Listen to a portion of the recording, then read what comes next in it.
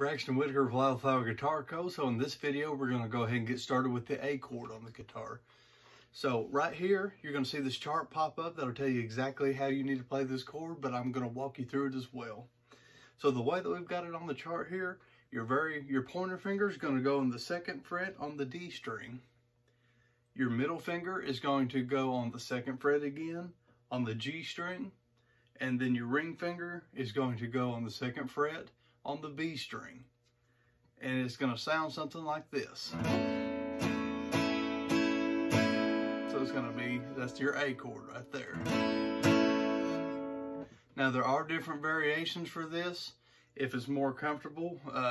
Once you get to the video about the D chord, you can actually do the D chord and kind of do that position and kind of switch your fingers up and get that sound a little bit better, whatever's more comfortable for you. But basically, as long as you have all 3 of those strings covered in that fret right there, you'll be in good shape. Make sure to stop, pause it, take a look at that chord progression while you're learning, while you're figuring out how to do it, and we'll just move on to the next video once you're ready.